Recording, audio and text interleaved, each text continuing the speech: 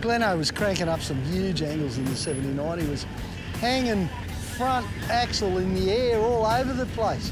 I was just a nervous wreck driving the 79 through those obstacles. I don't know how I didn't put it on its side, and I was just an absolute nervous wreck, and I just, oh, this is not good. Not good at all. It's mangled there, mate. I know. It worries me at times, and I think it worries him too. Oh, no. Wow! All I can see in my mirror is Gleno cocked up big time. Oh, I bet that felt good when it did that then, Gleno.